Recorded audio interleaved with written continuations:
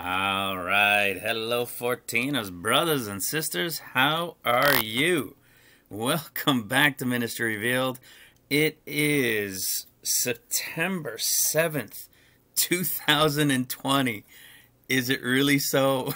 We're looking at the potential of a few days to go. I was hoping to get more videos out along the way, but at the same time, I don't know about you guys, we kind of feel like we're in this point of being kind of in this holding pattern, a whole bunch going on and things that have thrown us for a curveball, and yet we're in this midst, right? We've all been looking at September like crazy. We've been talking about it for a long time now. And here we are in September. We've got all those prophetic words for September. And we know the year count. We know this is the time. We know the end of the solar. We know all of these things. So we're just on the tip of our toes. Things are intense. And I'm going to just keep sharing. Like I said, I've got some more here for you today. I got this other little piece that was given today. It was in a forum, so you guys know, for new people, we have the forum here in Ministry Revealed, and it was Stainless Sea. Oh, there it is, you see? Stainless Sea posted that, and it was a video from Jacko, and it wasn't that he revealed this, it was that he showed something in Luke 24 that caught my attention. He spoke about this verse right here in Luke 24 with flesh and bones. And I said, I made a little note. I said, wait a minute. And that was it. I went to go look at that. And that is what today's video is going to build up to and get into and all of that. All right. It's another exciting piece of evidence tied into all of these things that have already been revealed. It's going to be more proof for those thinking this, what about this whole 40 days thing? All right. So before we get going, I want to tell you all thank you very much for helping me get to Ottawa. I am in Ottawa now. My mom, unfortunately, she is still in the hospital. We booked my ticket here to come out last minute, like 2 days before she was to come out of the hospital. And then as I was coming, they said they were going to keep her longer. We thought they were going to keep her only till Tuesday, and they're not going to, which is tomorrow, but they're going to keep her now till it looks like Thursday. So it has to do with where she had her surgery. The wound isn't healing, and there was still bleeding coming through. So she's in good spirits. She looks fine. I Skype her, and we were talking today, and everything's good. You know, she wants to see, for those who don't know, she has a decent sized 1-bedroom apartment in Ottawa. She's on her own. She has a cousin and some friends, but they're old ladies too, right? And my sister's down in Texas, so she couldn't come, so I needed to come out to take care of her place and to get it ready, and then take care of her for a little bit until she's able to maneuver again. And lo and behold, it's going to be a week, it looks like, from me being here, because I got here on Thursday, and it doesn't look like she's going to be released now until Thursday. So a little bit of unexpected, you know, curveballs and stuff along the way, but in her 1-bedroom apartment, it needed cleaning, man. It needed, I'm actually sitting at her dining room table, a little wooden dining room table here. There was no way I was sitting at this when I got here. It was stacked about 1.5 feet high, and the chairs stacked with stuff, and that kind of went for the rest of her apartment too. So I've been showing her, for those who have been saying, "Oh man, you're brave to do that in your mother's place, in a woman's place, and it's all established." I'm like, man, she's been on her own for decades now, and so you can imagine the stuff collected and not thrown out and everything else. It was a brave thing, but I sent her pictures along the way, and I was walking around with my laptop today showing her on Skype. And she was very thankful, actually. She wanted this table cleared up, and I cleaned her stove and wiped down her cabinets, and cleaned out 2 storage rooms in the front. You can actually walk in them now. So that's what I've been doing. I've been doing that, and you know, it's kind of like a little break from everything I was doing. I miss my family though. She's got a picture on the wall. I could see my wife and my 2 kids when they were little. So cute. You know, but it was a change, and I can't help but think that the Lord's got something planned. You know, I'm obviously going to be here through the 11th, and at least to the 16th. Might even go to the end of that the following week if I have to extend it. But I'll tell you, it keeps us and keeps me on pins and needles, that's for sure, knowing this season and time that we're in. So with that, you know, maybe it's to have the one who understands what's about to happen to be here with her, because she didn't have anybody. Whereas my sister in Texas understands what's going on, and so does my family, and we're all prepared. So my mom loves the Lord too. I just mean prepared in case there's things we're going to be going through before the escape. You know, we try to understand what's going on, but we don't know, you know, with absolute certainty every piece of these events. We have been given an incredible picture, an incredible overall ability to be able to see the scriptures like never before with the end times. And we're going to do some of that today. So it's just wild stuff, you know, really, really wild stuff. And so that's kind of where I'm at. And as long as I'm here, I will be doing another video. It won't be so long on the next one. I didn't have internet for the first couple days here either for my laptop, so that was another reason. But with all that, my mom says thank you very much. She's so grateful for the prayers and for the ability to get me here and for me to do what needed to be done. You know, things rotting in the fridge, and so I emptied out the entire fridge and freezer and was able to stock it with some fresh stuff for her. So we're both very grateful for that. And this here is what I did yesterday. You can even see the date, September 6th. Ottawa is a very beautiful city. I'm from Calgary, and Calgary is a nice city, and we've got the mountains close, so it's beautiful in that sense. But Calgary is a much newer city, right, compared to Ottawa. Ottawa is much older, and so it's got some of the older buildings, and I'm just going to show you 4 pictures here. This is the Ottawa Canal, so I parked down near the government buildings, which are over here on this side of the street, and then I was parked over here. This canal, the canal is behind me, and this is the Ottawa River, and it goes all the way around. It goes for a few miles, and in the wintertime, it freezes over, and it's a global attraction. People come skating on it from all over the world. They set up cabins on it to buy beaver tails, these pastries. You can get hot chocolate on there. They have campfires and a maze of shrubs, and it goes on for miles and miles. It's a very, very fun thing to do in the winter in Ottawa. I remember it when I was little. So this is just inside downtown.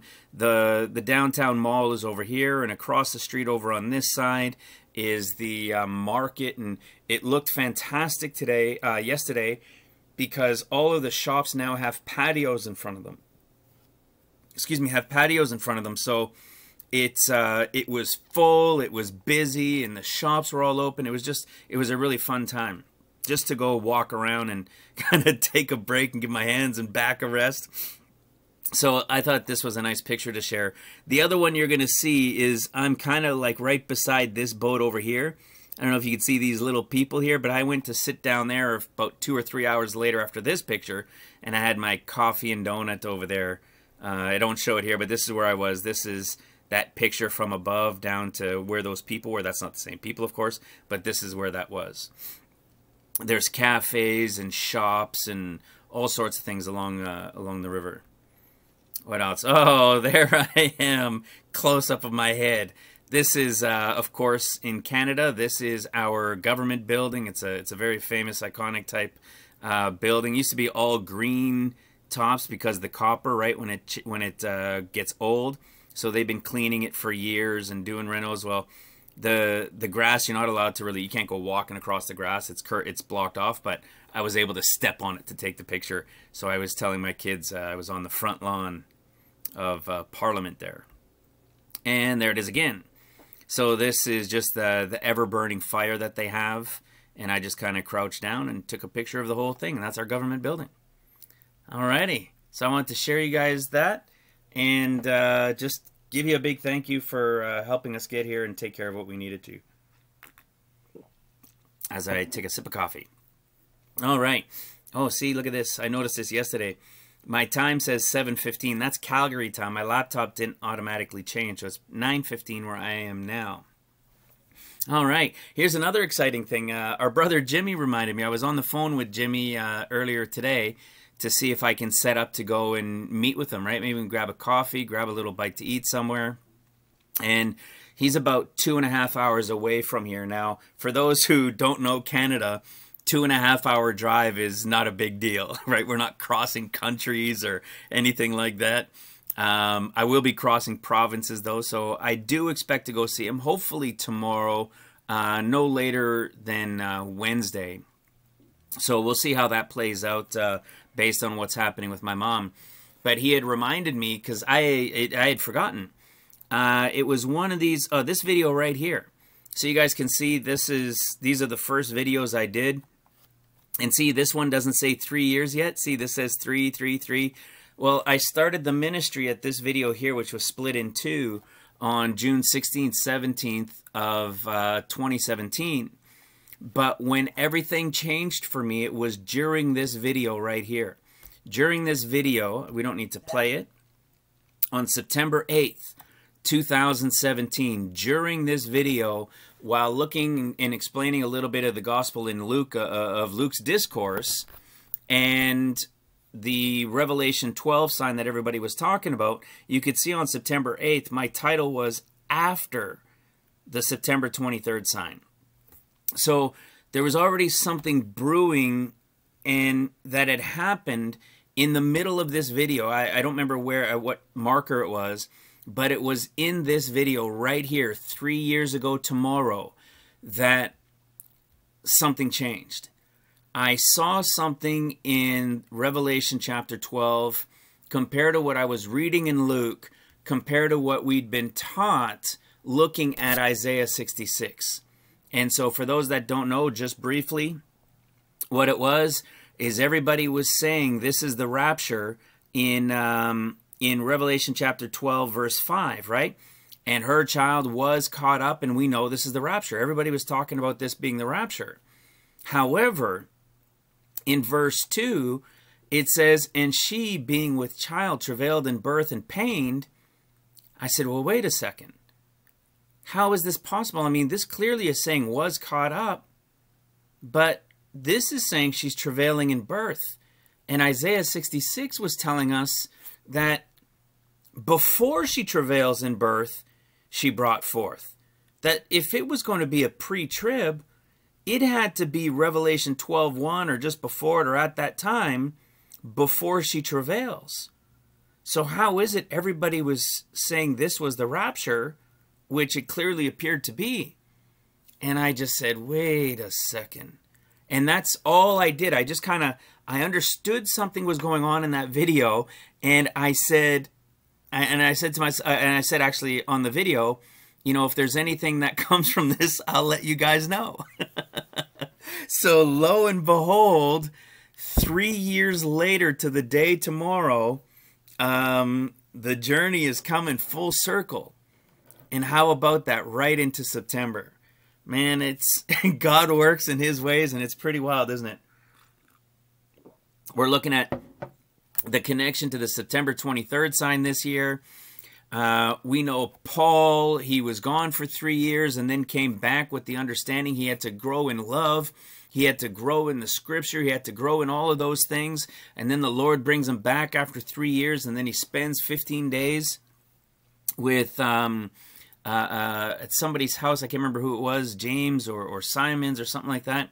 He spends 15 days there, and we talked about that not too long ago, didn't we? It was kind of interesting. So this is when it started for me. This was September 8th, 2017. But isn't it interesting, because when we talked about this year, or a little earlier this year, you take the 8th of September and you add 15 days, and it's the anniversary of September 23rd. Do do do do. It was just some pretty wild stuff, you know. These connections over this period of time, and the revelations have just been so incredible, so incredible. You know, I don't think we need to belabor or beat down the point anymore that, you know, it's coming this year. It's going to be this month. We know it's this month. We know it's this year. We know the solar cycle. We know the metatonic. We know the signs. We know the 3-year connection in Scripture. We know the 13-year to fulfill, and then the 14th, and on and on and on. Right? What else do we know? For those that are on the forum, which you can get to through Ministry Revealed, join the 500, 600, whatever people there in the forum and share all sorts of things. But for those that saw on the forum, you know, we know the overall picture of the end of days is a 21-year picture, and the 22nd is the final Jubilee year. When those first 7 easy years, which we call quote-unquote easy years, excuse me, like Jacob, right, when they flew by, they felt like days to him. They flew by like days because he was so excited to be working for his bride. Okay? And then, boom, when that day was over, bang, he got her. And then it's 14 years. The Lord comes after 13, fulfills the 14th year, and then the Jubilee year begins. We've known this now for a while. And I was looking through some pictures that my mom had. My mom's got some, obviously, you know, she's got some crazy stuff of clippings and stuff that she kept. I was in a baby contest when I was, 10 months or something like that. I was in a baby contest, and then she's got the newspaper clippings with me. I think I was the winner in it. And just so cute, you know, it was awesome. And then there was another one when I was 3 years old. It was this corn festival in Sault Ste. Marie. And I was the cover picture for the kid eating corn for the first time. And just wild pictures. But the reason I bring it up is I saw the house I grew up in. And funny enough, the house number I grew up in, 21. So, again, another one of those things that just makes you go, Awesome, right? So, you know, we've talked about this many times, the 21 years, and when the 7 have passed and bang, the 14 are going to begin. That is the beginning of the 14 years. You know, we know that everybody likes to say, oh, the tribulation, it's 7 years, it's 7 years. Well, it's not even 7. Even in their thought process of saying 7 years, we all know it's impossible. Because God rests on the 7th year. So now how do you have them explain that the tribulation is 6 years, not 7? And even that would be wrong, because really it's 6 years of seals, the 7th rest, 6 years of trumpets, the 7th rest, with the Lord being here. So I'm showing you this because there was an interesting article that came up, because remember, 6 years and the 7th is rest. 6 years and the 7th is rest. 6 years and the 7th is rest. Well, what happened in this count, in this cycle here, was the 6 years, and we were through the 7 as well. We've been in this holding pattern, if you will, for the past year. The 6 years and 7th rest. People look at things and they say, well, no, we're to base all of the Jubilee cycles off of Israel. So when they 1917 and then 1967, and yes, I agree to an extent. There is a cycle based on that. There is this clear cycle that can be connected to it. However, there is a cycle that was from Christ's death and resurrection. That cycle on a Jubilee cycle after the 7s, because you see, this is 1, 2, 3 sets of 7. Well, before this, there was 4, 5, 6. Remember, it's 7 sets of 7, 50th. 7 sets of 7, 50th. 7 sets of 7, 50th. Okay? This is the last one. This is the one that's going to take us to the end. to when he will return after the 20th feet down on the Mount of Olives. You see?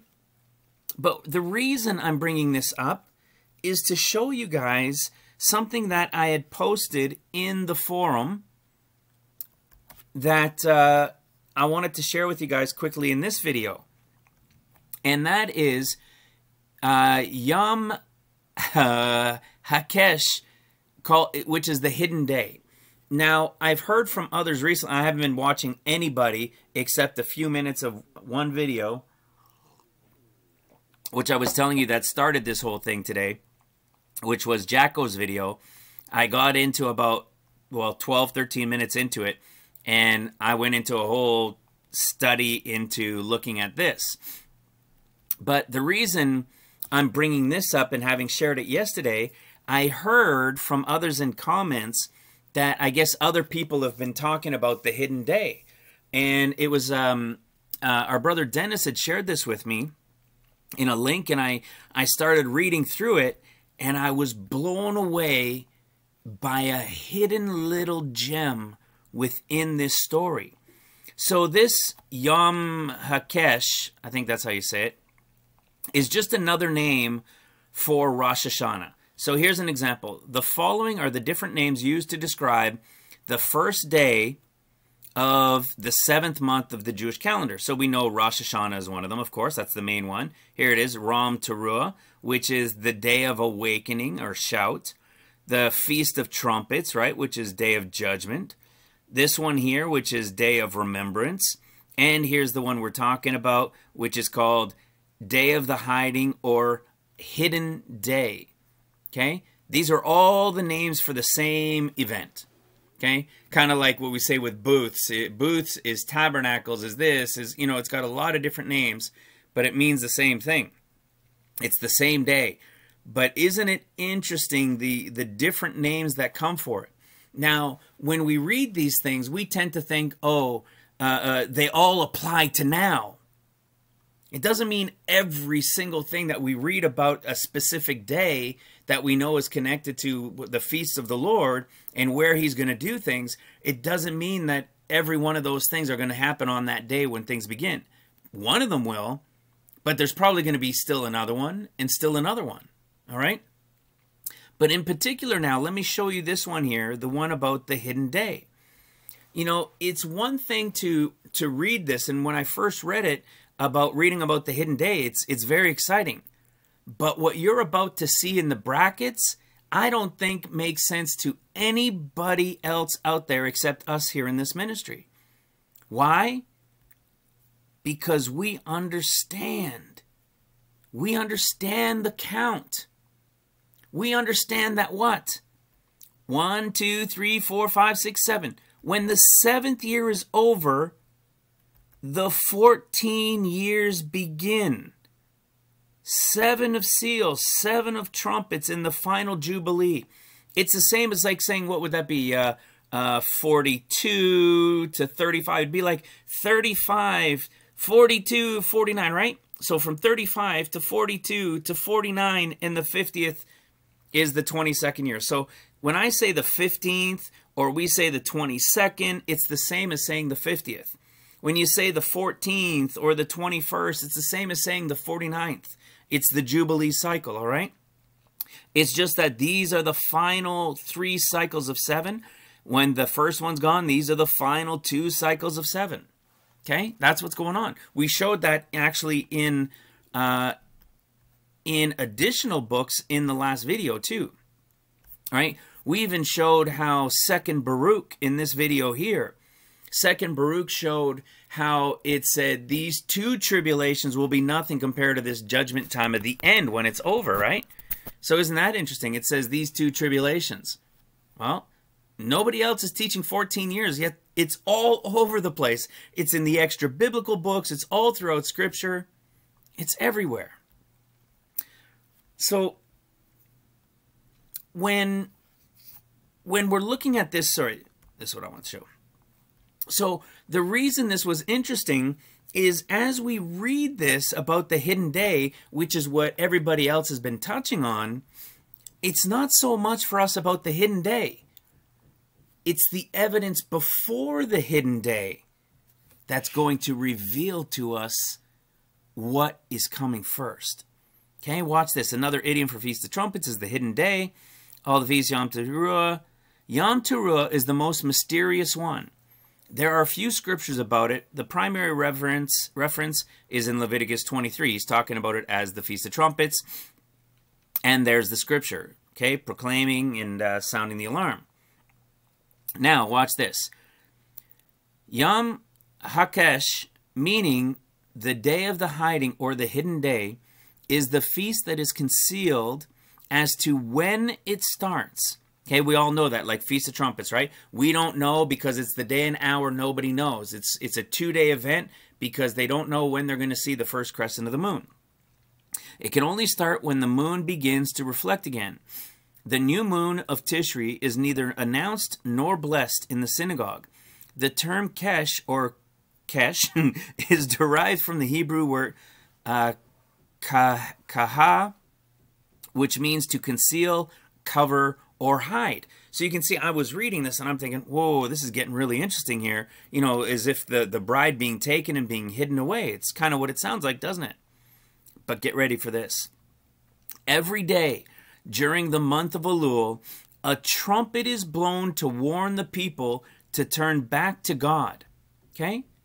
We know this. This is in Elul. The month of Elul, this is where they blow the trumpet every day and it's about turning back to the Lord. Okay, that warning time. Watch this. Except for the last day of Elul, but not every last day of Elul. Okay, where is Elul? Here it is right here. See, we're in the month of Elul right now. Where are we now? We are right here on the 7th. Okay, we're looking at the potential of the 11th, guys. Whew. So awesome. We're right here right now. So where's the last day of Elul? Right here on the 18th. Check that out. The 18th. We've talked about this date before. Very, very big deal this year, if nothing on the 11th.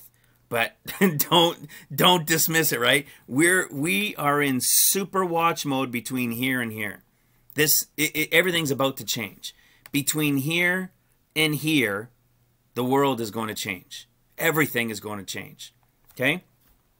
But this is one we were talking about as well. Okay? A big deal one we were talking about. Well, it's before Rosh Hashanah. It's the day before. So what day would this be? According to the Hebrew calendar, this would be what? This would be the day Enoch was taken. Because Enoch was 365, right?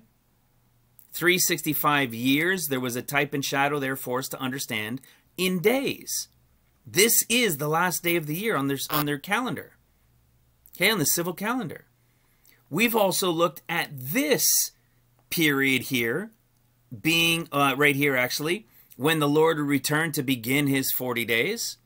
Okay, we're either looking at it to be at this period, okay, this being the last day and this starting it, or this being the last day and this starting it. Okay, so he's either coming to begin his 40 days here, or he's beginning to come his 40 days in here. Why? Because this is the end of the solar cycle. Okay, we know in Psalms 19, it said that when he would, when he would return as a strong man ready to run a race, right? That he had finished his circuit. Well, the circuit it's all about the circuit of the sun, the actual S-O-N in connection to the S-U-N, right? Sorry, the S-U-N in connection to the S-O-N.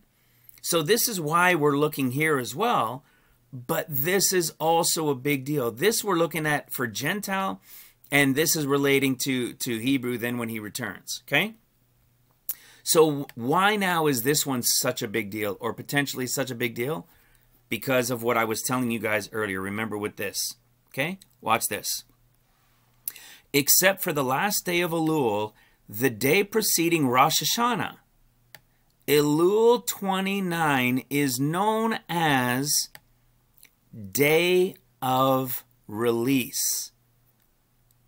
The 29th day of Elul, the last day of the year, the 365 day of the year, Elul 29 is known as the day of release.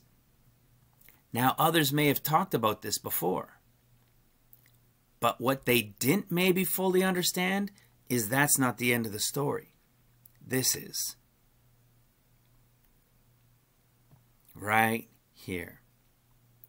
It is known as the day of release at the end of a Shemitah year. What does that mean? It means that could only happen once every 7 years. When? At the end of a Shemitah year. What have I been teaching for a long time? Once this 7 year is over, the 14 years begins. What did we say? When Jacob, his 7 easy years, or the years that flew by that seemed as days, when they come to an end, the escape happens and the 14 years begin. So do you see what I'm getting at? This day, the 29th day of Elul, is only a release day at the end of a 7-year cycle. That end of first 7 easy years, or years that flew by, end this year on September 18th. Only this year. How can we know this? How do we know this? Because it's all based on Christ's death and resurrection. We went all the way back to the garden when we spoke about this. Adam, when he was born, he didn't fall into sin right away. Right? He didn't sin and do what he did right away. He got a wife eventually, right? Became from a portion of his body. Then they were there for a while. They did their thing. It's believed that Adam was 33 and a half years old. You see, he was 33, 34 years old time frame when he fell. That's why Christ, from his death and resurrection in 33, is 4,000 years. It wasn't from Christ's birth. At his birth, he didn't do anything. He was just born. What mattered was his life, and then the key is his death and resurrection. That was when the count began. That was the 4,000 years. We know when the 6,000 years is. We know that it's 2,000 years from his death and resurrection, which the Bible will tell us in Hosea 6 as 2 days, which is a day is 1,000 years. We know Jesus is returning, feet down on the Mount of Olives at the start of 2,000 years, when the 6,000 years have hit. That's when he returns, feet down on the Mount of Olives. So all we got to do is add it up or subtract it from 2033. That's it. Subtract it, fall of 33, because it's going to be after the 2,000 years. So it'll be 2,000 years, and then from spring to fall. That's when he's coming back at the fall of 33, feet down on the Mount of Olives, shining as light from one end unto the other. That is how we know that this is a Shemitah year that we're in right now, a biblical, godly Shemitah year. Not a what they're doing in the land year, for which the Lord is upset with them. This is a true Shemitah year, based on the Lord himself. And that's why I was so excited to share this with everybody, was because this key right here. Brothers and sisters, there is a release day only once every 7 years, at the end of a Shemitah year. Is this what we're looking at? You see, and that's why we say, you know, we have to be patient. Is September 11th, do we have things for September 11th? People say, well, since when is God counting September 11th looking at a Gentile calendar? It's not a Gentile calendar, it's a cycle. It's a cycle based on the sun, which is what we know from Psalms 19 as well, which is connected to the beginning of tribulation, the beginning of the 40 days with the Lord. But we also have the 22nd of Elul. The 22nd of Elul is the final 50-day count to the, what was it, the Festival of New Oil. This is the final one. There were 3 50-day counts, and we found this from the Temple Scrolls. So, yes, this is a Gentile calendar, September 11th, but there was also Gentile calendar, September 11th of 2001. And the solar cycle is 19 years. This is 19 years later. And every 19 years, it's the 22nd of Elul. September 11 was the warning cycle of 19 years. So, yeah, we're on our edge of our seat right now. But I just want to keep everybody aware of these other things that are there. These other things that seem very important to be aware of. Something called a day of release, which can only happen on a cycle that we understand in Christ's count. Okay? Is this day of release for us, or is it for somebody else? Is this day of release for, you know, like I was saying, that doesn't mean everything being spoken about is for that period of time. Well, let me ask you this. If the day of release is the last day of the year at the end of a Shemitah cycle, that means it's after or at the last day of the 7th year. Well, guess what? When we go look at Mark and at Matthew, and we see that it's after 6 and the Lord returns, right? At the end of the 6th seal, the Lord shows up on Mount Zion.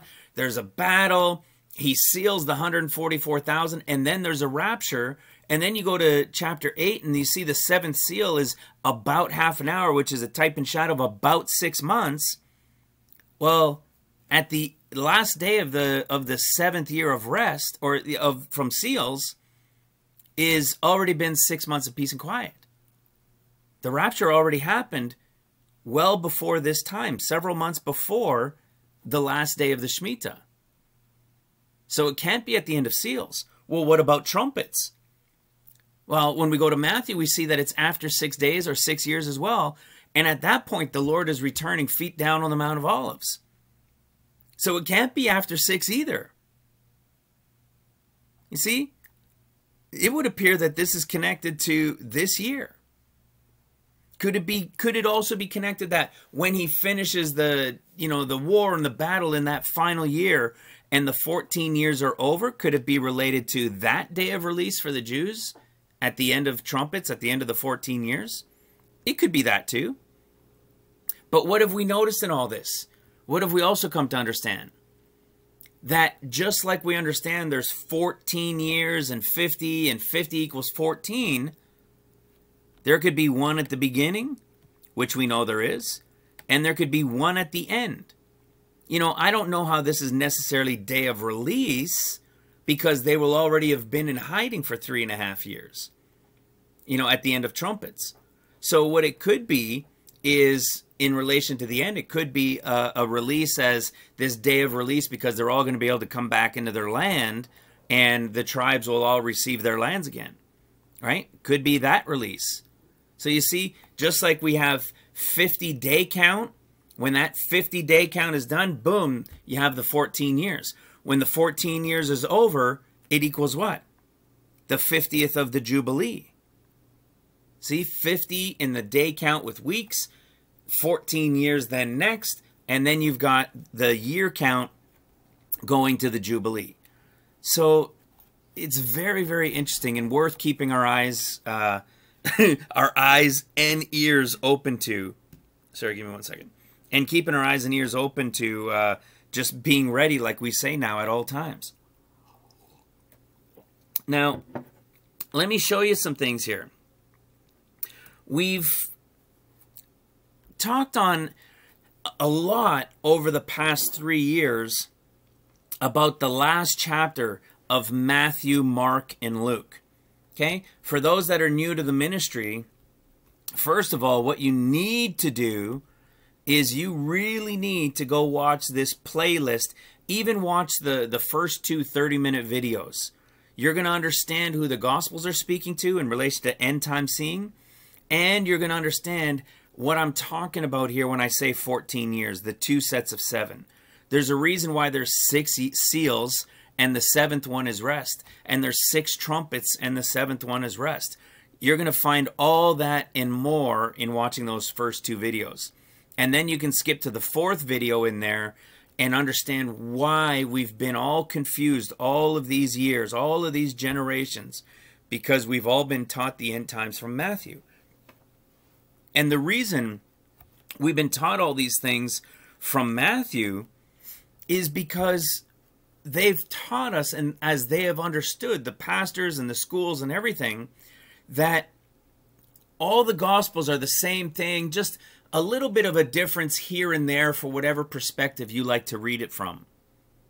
But we've been revealed here in these last 3 years, as I started the video, that first day that I knew something else was happening, that was the day this all began.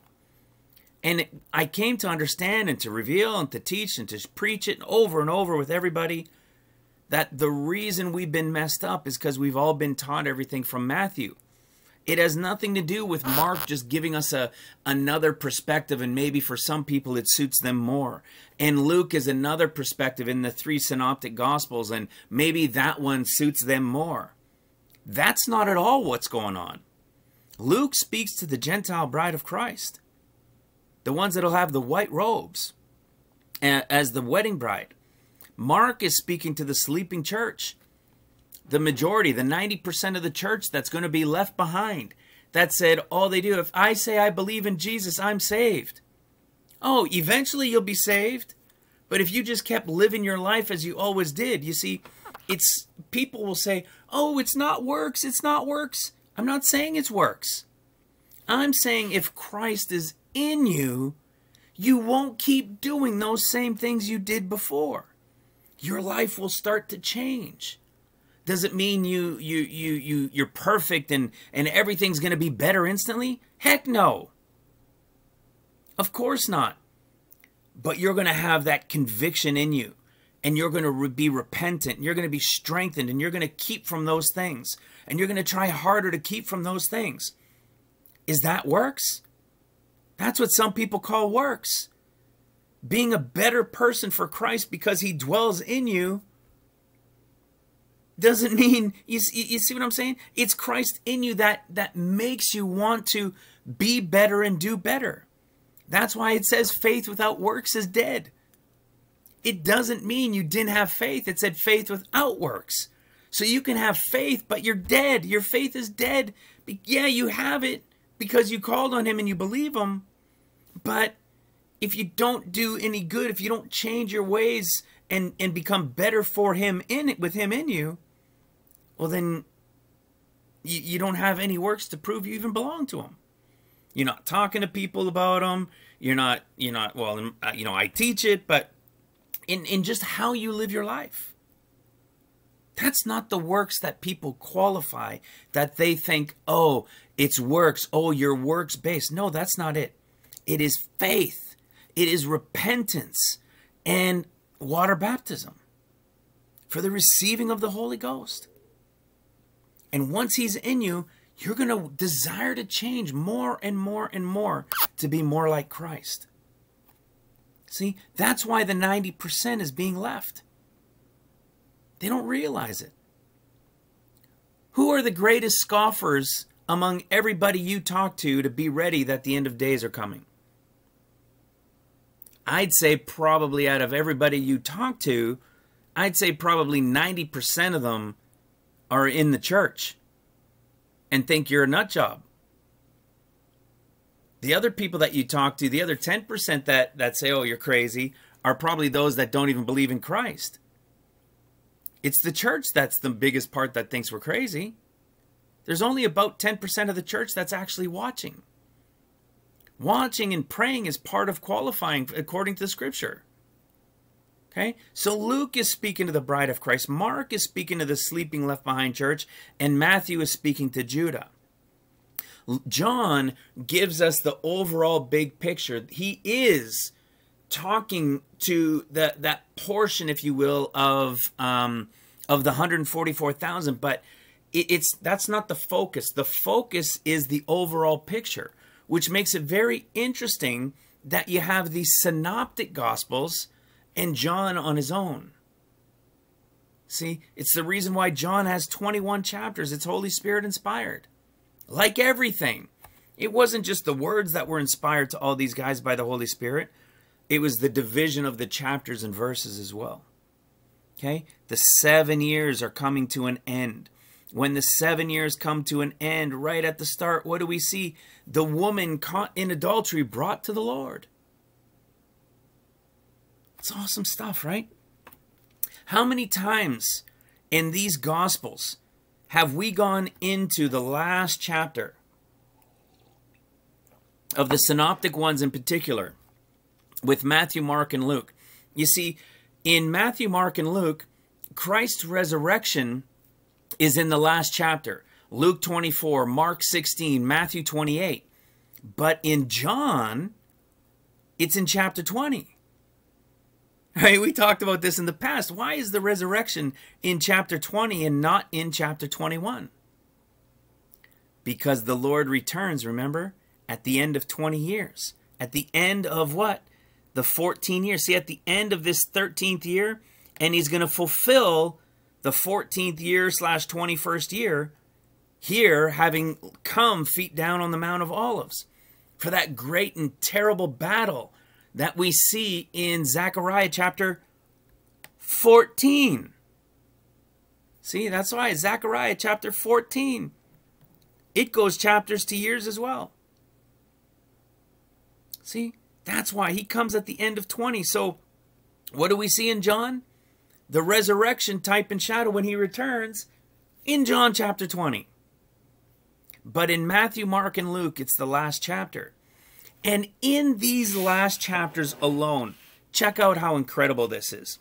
Remember, this is what caught my attention today. This one verse, not everything else he was talking about, but this one verse. This one verse. Luke 24, verse 39. Okay? But remember, we've gone through just the last chapter of Matthew, Mark, and Luke and revealed so much in relation to the end of days.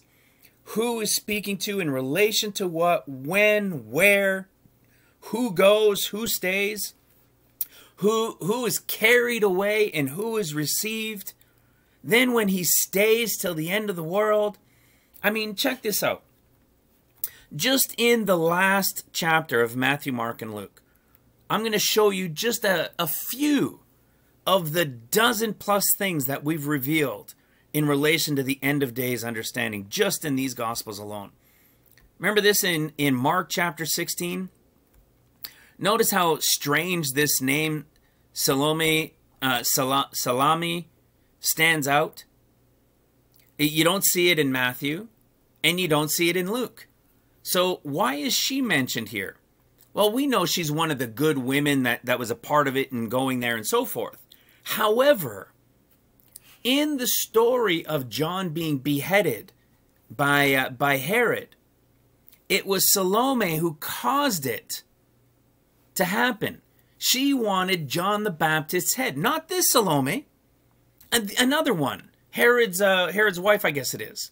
And not the daughter, I think it was the wife. Herod's wife was the one that wanted it.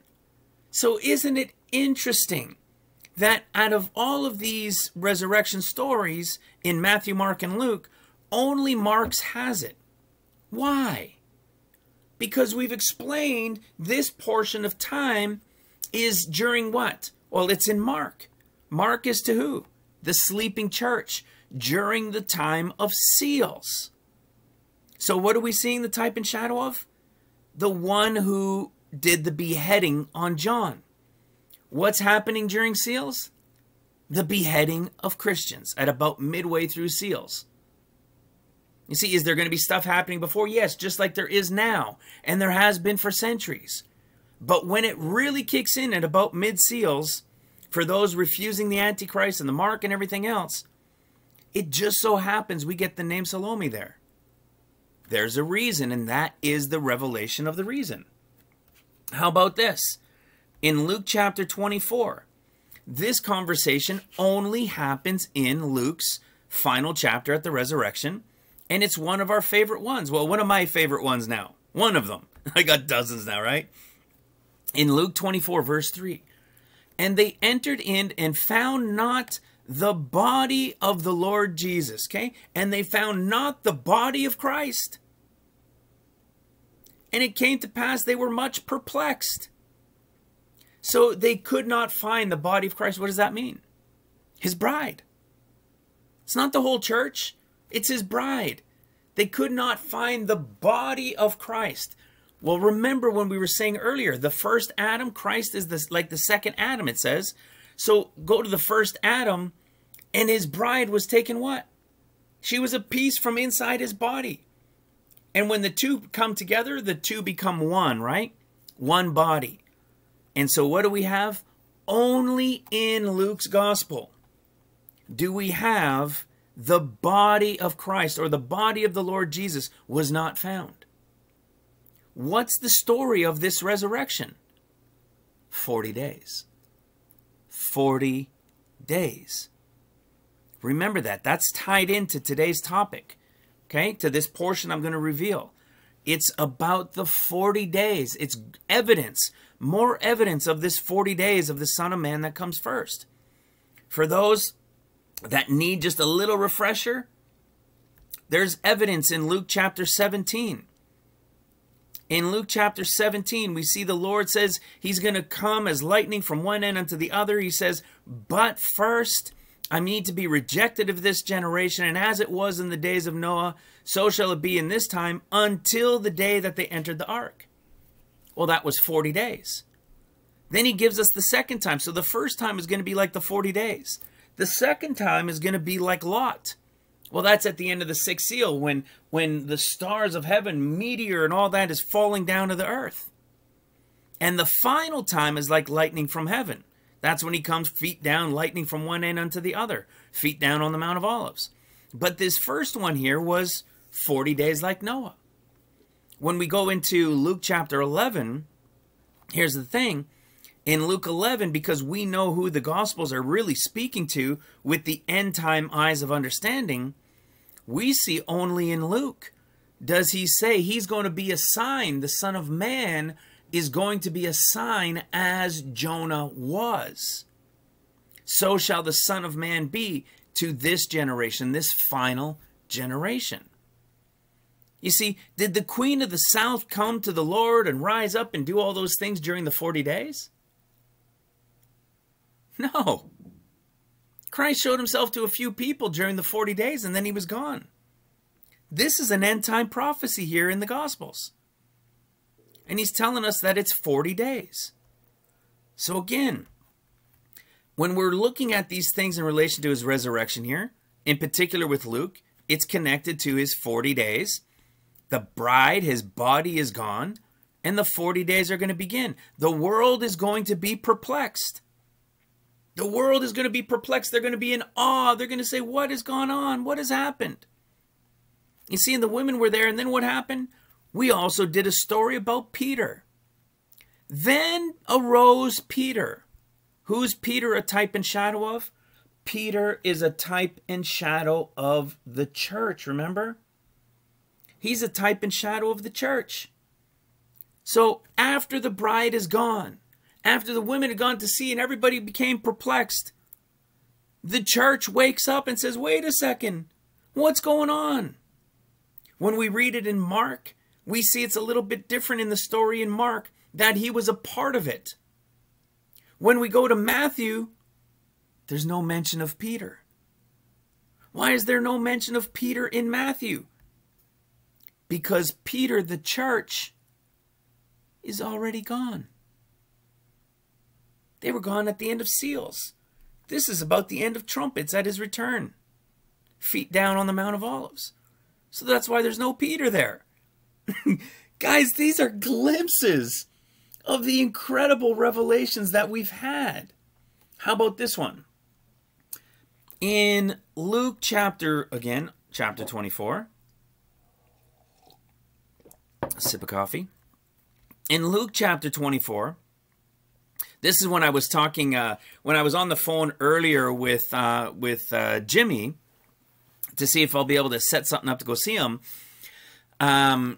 I was explaining this revelation that came today, and he says, yeah, just like Jesus, remember he was eating with them and so forth. I said, exactly. I said, thanks for that one. I'm going to add that to the video because this is what Jimmy mentioned. And we did a video on this as well, more than once. All right, right here. Check this out. It says in Luke 24, verse 36. Wait, not this one. Where does he eat with them? Where is it? All these things must be fulfilled. Understand, beloved, preach among them, behold you. Where is it? Where is it? Where is it? Where is it? Did I go too far? Come on, I just lost my train of... Well, I didn't lose my train of thought. I just suddenly forgot where it was. Oh, here it is. See, I had it highlighted in yellow, and I thought I had it highlighted in a different color. Luke 24, verse 30. And this is where it is. And it came to pass, as he sat at meat with them, he took bread and blessed it and brake and gave to them, and their eyes were open. So he sat to eat with them, and he took the bread and he gave it to them. Well, do you know in the story of Mark's account, he does no such thing? He doesn't sit and eat with them. Right? Listen to what he says. Afterward, he appeared unto the 11 as they sat to eat, and he unbraided them with their unbelief and hardness of heart. They didn't believe. This is like the type and shadow of the 144,000. You got to remember, we're at the end of Mark's chapter, of Mark's gospel, which means in the end time story, it is the end of seals. And so he came down. He's now coming at the end of seals, like we see at the end of the sixth seal. And chapter 7 of Revelation, the first half of the 7th year of rest is coming. And what happens? Only in Mark do we see where Christ appears to two of them, to two people. He appears to them walking along the road, and he appears to them in another form. This is only spoken about in Mark. Why? Because this is the time at the end of seals that the two witnesses are going to show up. That's why it's there. And they're to go tell who? The residue. The remaining ones. The ones that were what? That were left behind. They were left. So they're to go tell the remaining ones. These two witnesses are to go tell the remaining ones. And when Jesus gets there, they're eating, and he's angry with them, and he just rails on them, if you will, right? And then he tells them to go preach to every creature, and he that baptizeth and is baptized shall believe. These guys are going to be able to do what? They're going to be able to, in his name, cast out devils, and they shall speak in new tongues. They shall take up serpents, and nothing's going to hurt them. That's not what it said in Luke. In Luke, he said he was going to, in Luke, he said he ate with them. Remember that. We're going to talk about that a little bit more. So he sits down and he eats with them and serves them. Their eyes were opened and they knew him. And he vanished. Only used one time. Only used one time. Right there in Luke. See, he wasn't mad at this group. He wasn't mad at them at all. And then he said, he shows up again, and this is what we're going to get into a little bit more, this portion here, with being terrified and flesh and bone. Flesh and bone is going to be a key piece. You see, but at no point is he upset with them. And then he tells them they're now going to go out. So he opens their understanding. They're going to go out. He tells them that they're going to preach repentance and the remission of sins and should be preached in his name among all nations, beginning at Jerusalem. And look at this. There's no ability of stepping on scorpions and taking up serpents and doing all that stuff. None of it. Because who is this group? Well, this is the end of Luke. This is like what? This is the end of when seals are about to begin. This is during the 40 days that we're talking about. This is the 40 days of the Son of Man. Here on the earth, when the 14 years begins. I believe with all my heart, this is what's coming in September. This is about to begin with the escape. That's why you had the body of Christ gone and the world being perplexed. And then the church freaking out and saying, what? They finally rise up and realize they missed it. But the Lord shows up. The Lord shows up. And these people that he shows up to, this group that's chosen to work seals, they're not going to be treading on scorpions and on serpents and doing all that because they're going to be working during seals. This is the group, there's going to be some beheadings going on. When we saw at the end of Mark's, you saw the power that that group was given because they're the ones who are going to work trumpets. And during trumpets, they're going to need that power to tread on the scorpions and everything when the pit is opened. Right? Taking up serpents so that nothing can hurt them. That's why it's being spoken of like that. Don't you love this? I mean, especially, this might be harder to follow for new people. But for those that have been watching for a bit, I mean, I'm just scratching the surface on the many, many, many different things that have been revealed here in this ministry just in relation to the last chapter of each gospel. All right, how about this one? In Luke, you get the word carried up, which is to take up. What is this type and shadow telling us? Oh, think of the bride, right? When you cross over the threshold of the door of your new house or whatever, when you get married, you carry your bride over the threshold, right? You'd say, well, what does that really have to do with talking about Jesus? It's a type and shadow because watch, when we go to the last chapter of Mark, which would be the time at the end of seals, look at what it says. He was received up. He was received up. Well, now, why is that interesting? Because the church that was left behind isn't his bride. They're the guests. So if they're the guests, wouldn't you receive guests to your wedding? Hello. Hello. How about Matthew? Go to Matthew 28. And what do we see in Matthew 28? He doesn't sit down to break bread with this group or anything. They're going to the mountain. Yeah, the mountain of the Lord at the end of trumpets. The Lord returns, feet down on the Mount of Olives, and he tells them, all power is given unto me in heaven and in earth. I don't know if you guys realize that, yeah, there's a story to understand that's happened in the past after his death and resurrection, and everything is his. But the story's not over. We've been getting taught from Matthew all of our lives, missing the first part of the story. Completely missing the first part of the story. This is at the end of Matthew.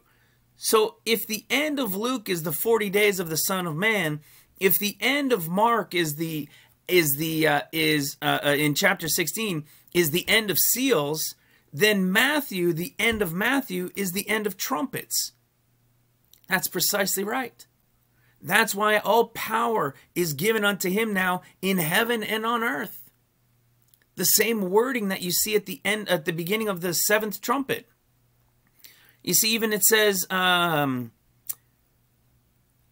his countenance was like lightning. This countenance being like lightning, and there's a great earthquake, is the end of the sixth seal. The end of the sixth trumpet. It's the great earthquake. The Lord is descended now, coming on Mount Zion, and his countenance is like lightning, remember, from one end unto the other. How did we never catch this before? You know, it's easy to say it a little bit more so now because we understand all these things. But looking at it now, we think, my goodness, all of these things that the church was being accused of or that the scriptures, that the Lord, people were accusing Christianity and accusing the Bible of being contradictory. It wasn't contradictory at all. It was giving us the evidence of the future. It was letting us know who was being spoken to when and for what purpose. And so what does that mean? This hasn't even happened yet. This hasn't even happened yet here in Matthew. You saw at the end of Mark's, it says, and now he sat on the right hand of the Father. This one here is now when everything's his. And we saw in Luke just a minute ago how he was carried up like a bride is the type and shadow. We see in Mark how he's received up like the guests as the type and shadow. And what do we see in Matthew? He's like, there's no longer preaching going on in the world because he is now here. How did anybody explain this in the past?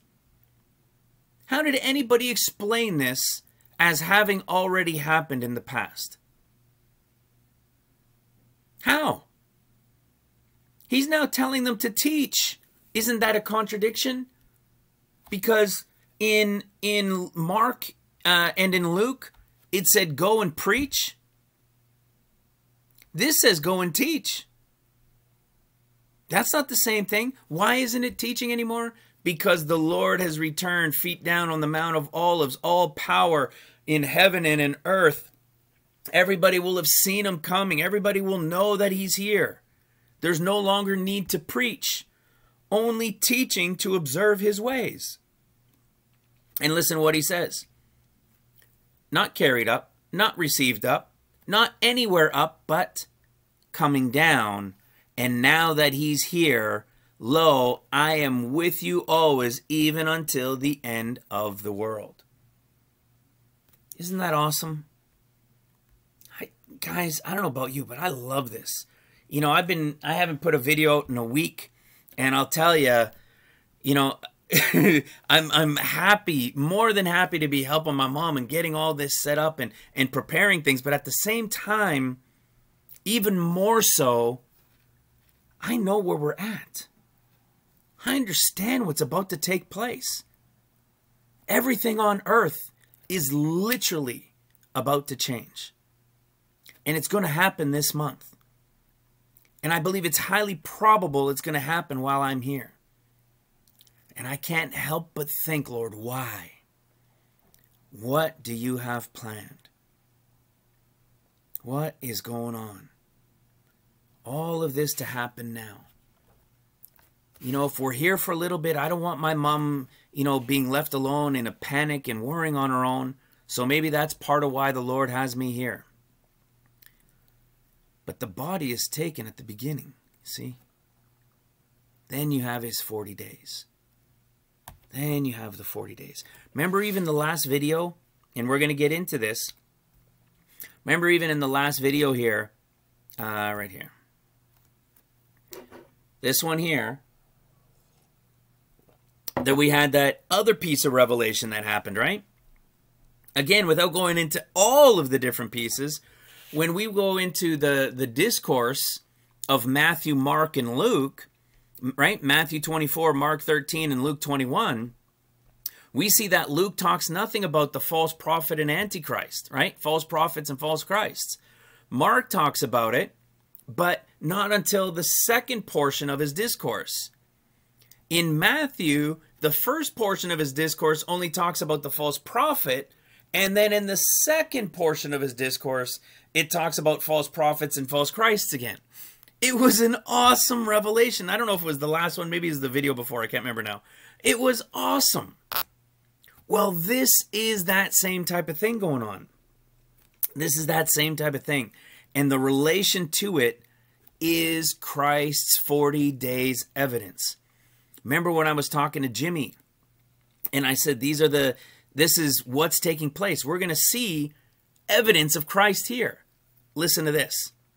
This is only, of course, only spoken about in Luke. In fact, remember what we were saying we were looking for? I was looking at flesh and bone. Okay? Flesh and bone. Check this out. Flesh and bone, see with the bone, there it is only spoken about in Luke. You say, oh, well, it's there in Matthew and in John. No, that's not what it's saying. It's saying a bone of him that is broken. That's not the same thing.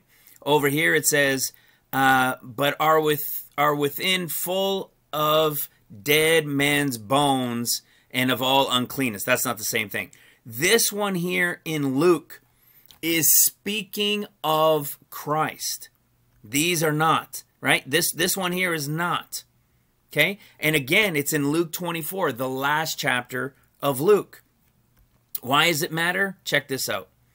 Remember, only in Luke, again, this part is also only in Luke, that I told you guys earlier. He sat to eat with them and took bread and blessed it and gave it to them. No railing accusations. See, how did the church explain that before? No railing accusation. He sits down and blesses them. He gives them to eat and he eats with them. Yet Mark, he rails them for their disbelief. They're eating, he's not eating. He never broke bread and opened up their understanding. It's a completely different story. It hasn't happened yet. See? So what do we have here? He sits down and he eats with them. Now let me ask you this. This is why Jimmy mentioned it. If you're not in human form, can you eat? Can you actually sit down and eat and drink and do all those things if you're not in a human form? If he hasn't taken on flesh and bone? He can't, can he? In Mark, is he coming down like Jesus when he was walking around? No, he's coming down on the rock carved without hand. He's coming down heavenly Mount Zion, descending paradise he's coming with. He's not coming down as the man. Okay, how about in Matthew? In Matthew, he's coming like lightning. The whole world is going to see him in the fall of 33, coming down, feet down on the Mount of Olives. He's not coming like a regular man. Well, in neither Mark nor in Matthew did he sit down and eat with them. But in Luke he does. And to sit down and eat with somebody, you need to be what? You need to be flesh and bone. Check this out. Luke 24:36. And as they thus spake, Jesus himself stood in the midst of them. Remember, he vanished. Okay, he vanished. Now he comes back. He stood in the midst of them and said unto them, peace be unto you. And they were terrified. They were terrified, thinking they had seen a ghost. Remember this word terrified? This word terrified is only used twice in the Bible. And of course, the other one, do you know why it's going to be found in Luke chapter 21? Because where it's told to us in Matthew 24 is what? The 40 days. Luke 24 is the 40 days. It's the 40 days of the Son of Man coming. They were in disbelief and didn't know. They were freaking out. They didn't believe he was going to be there or that he was there in the flesh. And it says they were terrified. Well, that word terrified, only found twice, is right here in Luke chapter 21, right at the beginning of the story. And what is the time frame of Luke chapter 21? I've been teaching it for over 2 years. Luke chapter 21 is what? The 40 days. That's why we read, but when you shall hear of wars and commotions, you can kind of say some of that is happening now, right? Instability and disorder. Be not terrified. Be not terrified, for these things must first come to pass. But the end is not by and by. What is part of this terrified being connected to? Christ being here for 40 days. That's why it's only used twice, and the other place it's found is in Luke 24. So it's not being terrified is also connected to his presence for 40 days. And that's why we see, then said he unto them, this is the time of seals, okay? In verse 10 and verse 11. In verse 12 is where the 40 days all starts. But before all of these, in verse 10 and 11, they shall lay their hands on you. So he goes in to start talking about the 40 days. These events that are going to take place. Okay? Being not terrified of. Because at the same time about not being terrified, let me go back. The same time about not being terrified, he's there in the midst of them. But are you ready? Watch this. And he said unto them, why are you troubled? And why do thoughts arise in your hearts? Behold my hands and my feet. Now, we've heard this story before. We've seen the story in John, right? Doubting Thomas. You know, not until I see the scars in his hands and I can put my fingers in his side. Right? But you know one thing you're not going to hear in any of those stories? Is this right here. He doesn't once say in those stories that he's flesh and bone. Check this out. Behold my hands and my feet, that it is I myself. Listen to this. Handle me and see, for a spirit has not, meaning if I was just a spirit, I would not have flesh and bones as you see me have. Brothers and sisters, this is only found in Luke chapter 24. Now take into account everything I was just telling you. Take into account who Luke, Mark, and Matthew are speaking to. All of the revelation of all of those things. The false prophets and false Christs and where they were lined up and who the different people are and what happens to Christ and the differences in each gospel. And now understand, we have one more to add to the list. This is Christ as the Son of Man in flesh and bone. This is not mentioned in Mark. It is not mentioned in Matthew. And do you know why? Because at those comings, he is no man in flesh and bone.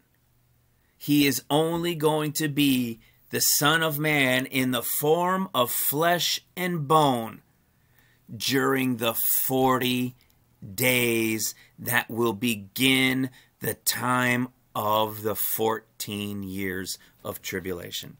I've been preaching it and teaching it for 2.5 years now, that there is a 40 days Son of Man that is going to happen whether people think we are nut jobs or not. It is true. It is 100% true. And it is more evidence to add to our Luke chapter 17 right here when he says, but first. Remember we just read that in Luke 21 as well? But first must he suffer many things and be rejected of this generation. This final generation. He is going to be rejected of again. Why? So that none can say, I never told you. He's going to be here experiencing rejection again. I don't know what it means for him to suffer many things. The last thing we want to know is that Christ is going to suffer some things again. You know, we've had that conversation a number of times. Okay? I don't think it's like death or anything like that, but he's going to suffer because he's coming to try to wake the world up. Remember, the Muslims, even in the Quran, they know that somebody is coming for 40 days. They believe that that somebody coming for 40 days is who the Christians call the Antichrist. But you see, the whole world of the church, who actually is at least paying attention to the end times, is all being taught from Matthew. They're like a bunch of parrots. Matthew 24, Matthew 24, Matthew 24, Matthew 24. And so what happens? When the Son of Man does come in the flesh and bone for those 40 days, do you think all the church that's left is going to just believe him because of the miracles and these things that he's going to be doing? No. No. He's going to be rejected still. And the pain is going to come from that rejection because the time will have begun. See, these guys were freaking out. These guys are freaking out in Luke 24. It's probably the only reason as well that we see they were terrified. Right? You don't see anything about them being terrified in Mark or in Matthew. Only twice, and both times are in Luke. Guys, this is awesome stuff. Greater evidence that Christ is going to be here in the flesh as the Son of Man. Like I said a moment ago, the Quran, the Muslims know that a guy is coming for 40 days. He's going to do great signs and wonders, and I think they even said stop the sun, and he can do all sorts of things. But they say, don't follow him. You Christians, this is your Antichrist. No, it's not. No, it's not. It's the Son of Man in flesh and bone. The Christians are going to suddenly, the sleeping left behind church, some people are going to fall and believe, not fall, but some people are going to follow and be for Christ. And they're going to realize, and they're going to be waking up, and they're going to come into understanding. But not the majority. The majority are going to start siding with the Muslims and say, oh my goodness, that must be the Antichrist. We were told about Antichrist. We were told about Antichrist. Oh, really? He's not found in Luke. Nor is the false prophet. Christ is. So tell everybody. Tell everybody. If they're sleeping now and they don't want to hear it, if you tell them a little bit here and there once in a while, that even if they don't believe, when it begins to come to pass, brothers and sisters, I don't say that when these things begin to come to pass, they may remember. No, my prayer is that when these things begin to come to pass, they will remember and repent. They will remember and come to Christ. Not may, but will. Brothers and sisters, I was so happy to do this video. I feel recharged again. I feel energized. I love this. This is what I want to do always, right? I just want to keep doing it. I just want to keep sharing and sharing and sharing with you guys and bring it to more people and speak to people all over the place. People that want to listen and take the time to hear the truth of the revelations of the end of days. The truth is 14 years. It's 2 sets of 7 with 6 and then rest. 6 and then rest. The first 6 is for the church.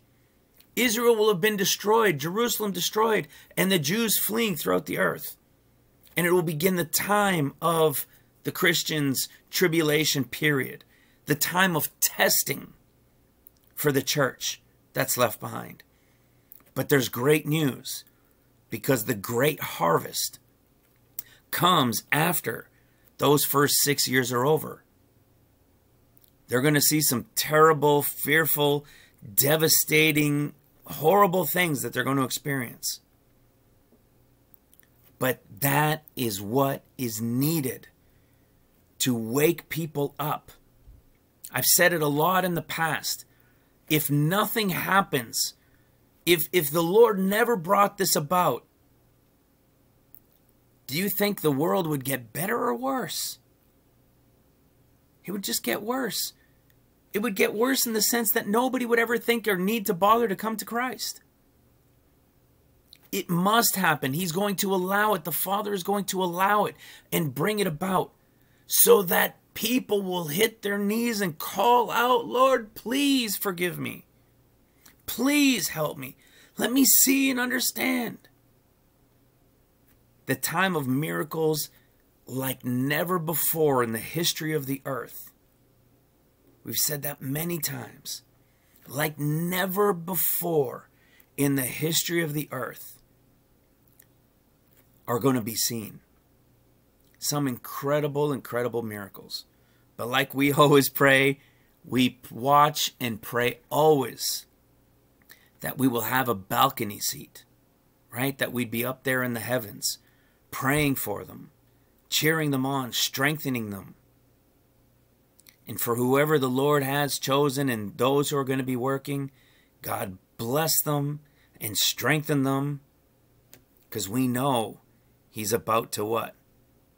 We know He's about to open their understanding, remember?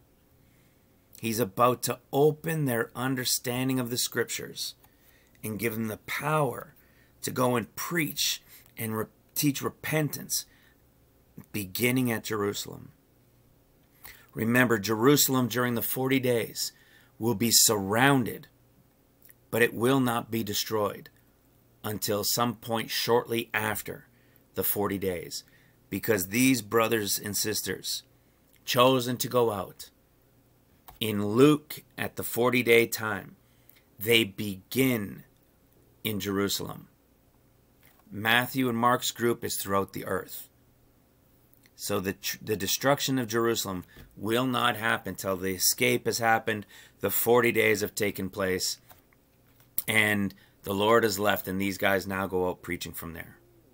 All right? So before I get too long-winded, because I could just keep going, guys, I'm so grateful.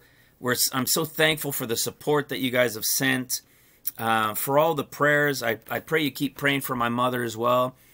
Keep her in your prayers with so many of you, not just my mother, but also for the many of you out there, for your prayers that are needed for family and friends and for each other. You know, keep lifting each other up, keep including each other in prayers, and please remember to keep my mother in them as well, and that her healing would be one of those supernatural, miraculous now healings, that she can just be, boom, instantly right back at it. All right, guys, I love you. God bless you. And if you don't hear from me in another video before the 11th, I pray that that's the time and that we'll see each other in the air. I love you guys. God bless you all. Thank you again. Bye for now.